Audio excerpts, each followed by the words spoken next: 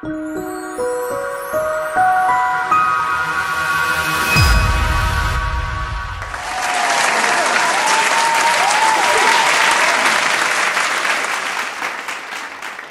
everyone, and welcome back to the Miss Dria Show, where I'm your host, Miss Dria, and here I have with me my one and only beautiful co-host, Dria, the Wonder Twins. And here with us, we have these three fine gentlemen. One by the name of Jeffrey, who is the director of Lies Beneath the Bed. Here we have... I'm the co-director / writer. Writer. And your name? Writer. Oh, Devin. My name is Devin. I'm sorry. And I'm Jay. I'm the lead actor, male actor. Okay. I play Brian. Okay, perfect. So first off, let me ask Jeffrey a question or two. Tell me a little bit about yourself, since you put this whole little thing together with the help of everyone else. Where are you from? I'm from Deerfield, Deerfield Beach. Oh, Deerfield. Okay. Okay. I got into filming when I did a film in Miami Beach called Plan for Love by Robert Townsend. And it aired on TV, went to Up TV. It was talked about through Miami down to the whole Florida, and it really pushed my acting career. But I all started at church, though. That's where I really started. Mainly where I started at.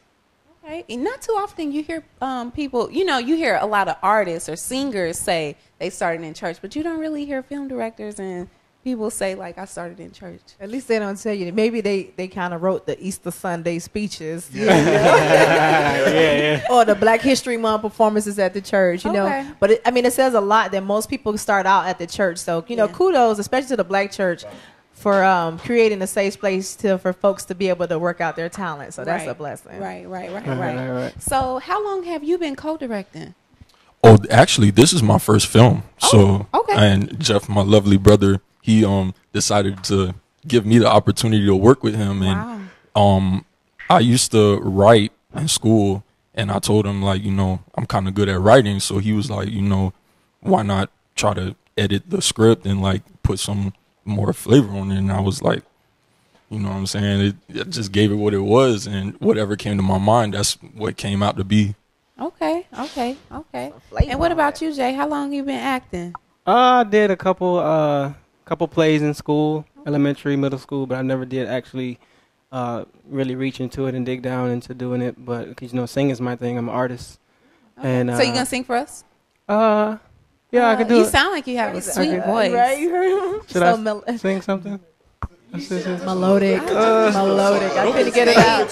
Give us a little snippet. Let's see. Okay. I'm out of breath. Save me. Baby, I'm in need of your touch. I needed you more lately, and I can't get enough. Yeah, I'm out of breath. Save me. Baby, I'm in need of your touch. I needed you more lately, and I can't get enough of your love, babe. Yeah. Too much. You doing too much. Hold on.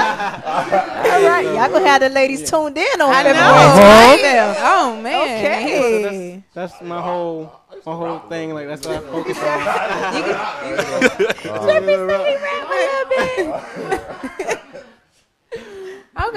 Okay. So what was it that inspired you to actually pursue a career in the film industry? It's on? All right. What inspired me was watching different films. I used to watch a lot of films. Like when I used to go to church, my whole thing when I was coming to high school was to play football, but my church pushed me to do acting, and I sat out of time to like learn these plays. And I was like, okay, I can memorize this script. I can know it by hand. So I said, okay, my goal is when I come in, I'm gonna learn it. And when I learned it, they pushed me and they said, okay, one day, you're going to get a big role. And so I went to audition with like 5,000 kids. They was at Douglas, and everybody was talking about it. And then I went there, and I beat all the kids. So I was like, maybe this is my passion. Maybe this is something I can do. So I started learning different scripts. I started writing. But I want to give a shout out to one of the best cameramans in Broward, Ked Anderson. Yeah.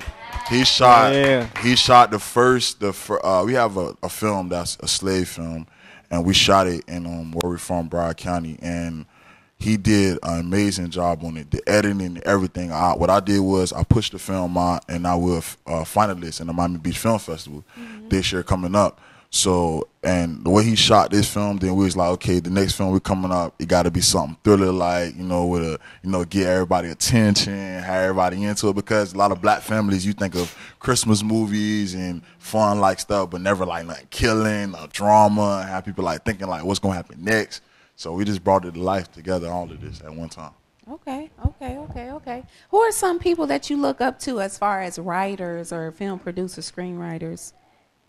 I look up to people like Robert Townsend, because he was my first director, and the way his path is, how humble he was. He didn't go out and change, because it was a lot of cursing like in the script when he first gave it to me, and he seen that I'm from church, so he was like, okay, I'll adapt to what you do. So he rewrote the whole script for me, just for me, and he was like, all right, this is all for you. So when I do this, it's not for nobody else. I just want it for you.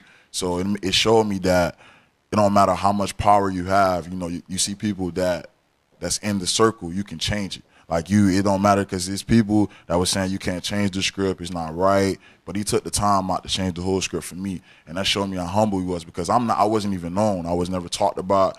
Acting was never my film thing. So, it showed a lot. So it was one of my biggest writers. Okay. He answered the question I was going to ask about that experience with Robert Townsend. And I just think that speaks values, that he did change that script in order to honor you as a human being, as a person first. And I think, as you being a Christian actor, how do you honor your faith and still honor your craft as an artist? I honor that by just every time I do a script or I do anything, I always want to put God first. If I change the script, like, I'm not gonna tell a story. This film has cussing in it, right? But I'm talking about thrilling and crazy and dysfunction. The thing was with me was I was writing the film, and I'm not used to like hearing people like curse like that. Okay. So when I kept putting freaking in front of everything, right. You know what I'm saying? But then my brother, he changed it. He like, you have to cuss because it's not going to sound right. He's like, it's not going to sound right. I was like, and then he said it'll catch the audience, and which he's right, because some audience, they feel like if they hear a stronger and a powerful more word, it'll make them think like, okay, that's something realistic, I would say. Okay. So in my faith wise, I just kept like pushing and, me praying every day and just standing to myself, because I knew my time was going to come, and I know like us working hard, and I have family members. These are people that I call family every day. So I reached out to them first through everything. So yeah. Okay. Jay, let me ask you a question. Yes, how was it working with Jeffrey? Especially you being the lead. That means you had a lot of pressure. Yeah, very hands-on. Okay. Very intense, knowing that I'm the total opposite of what my character is.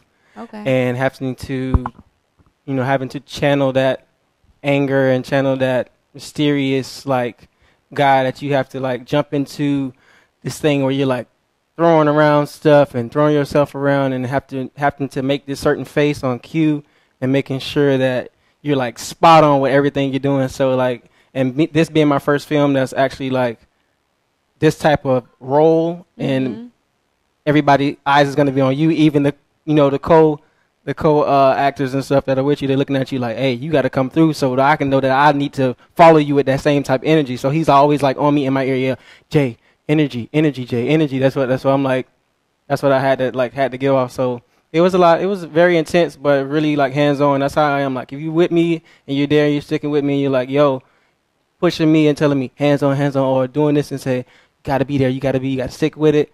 I'm gonna give you what you asked for. Okay. What about you? Like as far as the writing goes, was there, because he wrote the script, and which means that he's an artist. He, you know, that was his baby. But then for you to give it to someone else, which is very strong of you, because 9 times out of 10 artists, people, they don't necessarily like people critiquing. You know what I'm saying? Erykah Badu said it. I'm sensitive about my right. How was that when you would, you know, bring something back to him and be like, nah, I think you should change that? Like, you know, like it was when he first gave me the script.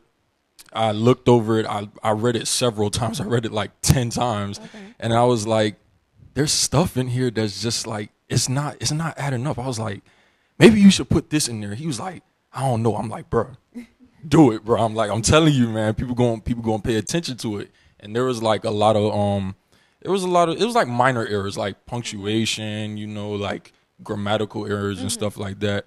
But once like I kept reading through it and like organizing everything, because like there would be lines that wouldn't add up to the first line, so I would have to like reorganize the whole entire script over and over again, and I would have to read it from top to bottom. I'm like, okay, this goes here, that goes there. It was really stressful for me, like writing my first film, co-writing my first film. It was very stressful, but I mean, I got it done, and I told him I was going to do it, so. Okay. So after seeing the finished body of work, if you all have looked at the finished product, how do you feel about seeing your vision come to life as a finished product, and what do you anticipate from this launching on Comcast on February 25th on Channel 25? Oh yeah, you know it's live. You know it's live.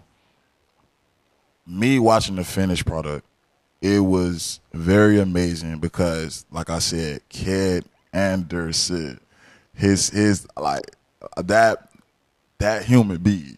That like he makes stuff come to life, because like I said before, the slave film we created, it came to life. It made it look realistic. If you watch it, you'll be like, wow, this is something that people thought was shot somewhere when it was really shot at local parks. So I already knew, like watching him edit, how it was going. I didn't know he was going to do all these. Like he did a lot of extra stuff, like moving, booming, boo boo. Like it was a lot of shaking. It was like a real thriller, like he was gonna watch Conjuring or something like that. So he, you know, it was really intense. And we sat there like days. He was tired. We was tired. We got off work. I meet at his house like late nights. It was crazy, but we had to get it done. Okay. Yes. Okay. I want to know where can we see this film, this slave narrative? Like, where can we see this? Oh, it was we aired it through YouTube, and then we did Facebook too. That's when we first started. Until I really pushed it, I got into it, and I really pushed it and put it into the film festival. And I was like, because I believed in our film and our work, and I believe that it can go farther. Because you know, a lot of times you think like things can't go far, but if you put, you know, your trust in God and you know you believe in the people that surround you, if they talented and you see the work that they're doing, you're gonna always want to push it and go far. And plus, you know what I'm saying, I'm in it.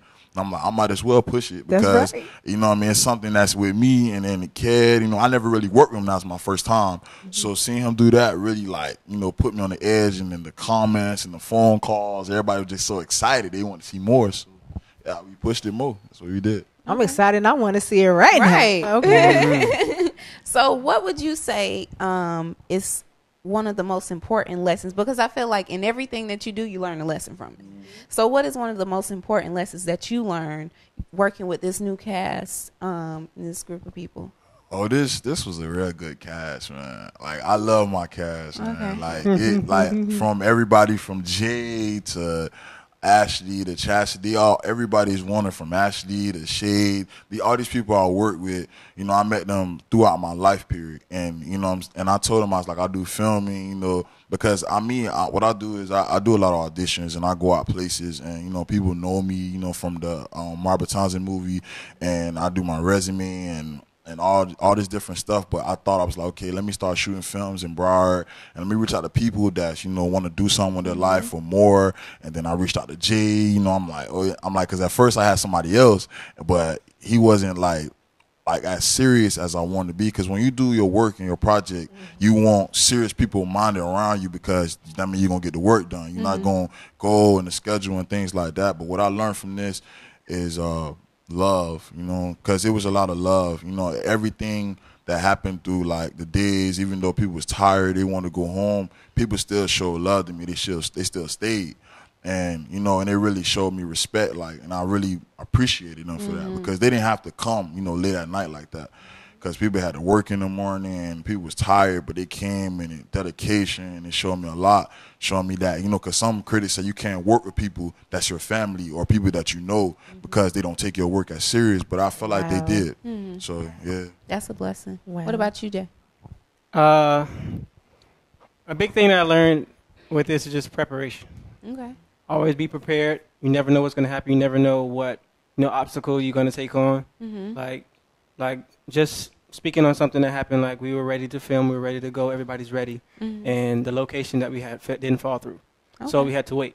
But you have to be prepared in everything that you do, like, because if you don't, then you come and you're shooting, everybody knows their lines, and then you got somebody who's like, oh, wait, let's do it again, or wait, no, you should already be prepared. So that's what I really learned, like, to always be that person that say, all right, Jay, when you ready to roll, you ready to go, let's go, let's do it.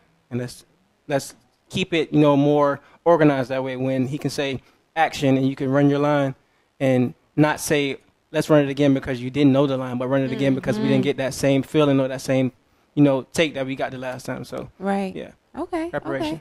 Okay. Preparation.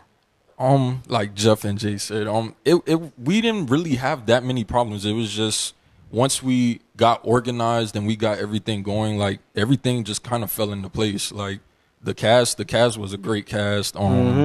We just had to keep focused because there would be times where like people, they would go off and we're just like, yo, it's like 2:00 in the morning. Like we got to get this done. So like it was really mainly just organization. That was the main thing. Okay. Wow. Okay. You know, I'm sitting up here, you know, being a Miami native, and in my time even just meeting a lot of folks from Deerfield, I just want to say my experiences with folks from Deerfield, you guys are some dynamic people, and every person that I know from Deerfield, like, are just awesome. And I just want to shout out Deerfield, man. Like, y'all got some artists, some rappers, some singers, business owners that's making a difference in the North Broward area, Southwest Palm Beach. So I just want to say shout out to Deerfield. I know my friends who watching me live, y'all know I got nothing but love for Deerfield. And y'all guys want to several Deerfield finest sitting up here, and I just want to say kudos to you, Jeffrey, out here doing it. I hear about to put Miami on another map with the film industry. It ain't only popping in ATL. All right. So we got some heavy hitters out in South Florida, young heavy hitters, so which means he going to be around for a long time. So look out for Jeffrey. I know that's right. Let me ask you a question, though, because you said a minute ago that you're always, you know, having casting calls. So how can someone get in touch with you, or how do we know when you're having a casting call?